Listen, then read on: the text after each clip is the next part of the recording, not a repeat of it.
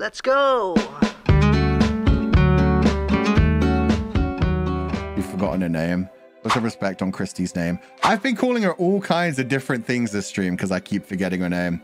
I have a bad memory, guys. A lot of other people, their names get shouted out a lot. Christy's name does not get shouted out a lot. They didn't even tell me Christy's ending on the first page. She was after Omid. It's Krista. Somebody just said Christy. See? It's not just me. Look, Pacey. Put some respect on Christy's name. Her name isn't even Christy, Pacey. Now you made me look bad.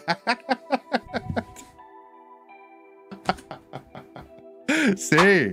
Fuck Christy. She wasn't, I'm sorry guys, she wasn't an interesting character. I played through that shit. All the time she was like, oh, are you sure about that?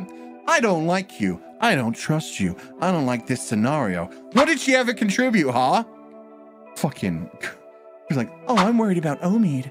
Oh, don't leave Omid alone. What do you mean you can't leave your child with Omid? He's not gonna transform. What did she do? What did she do? Hmm? Krista, whatever. I'm just saying. Didn't care about her. I cared about Kenny. I cared about Scoob. Chill, sir. I am chill now. Tasty, thank you for donating the food funds. This is my public apology. Forgive me, sheep pie. No, see, that's the thing. The sheep pie would never insult you for forgetting a name. You forgetting a name, the sheep pie was like, don't worry about it, Pacey. It happens to all of us. Krista and Christy are pretty close.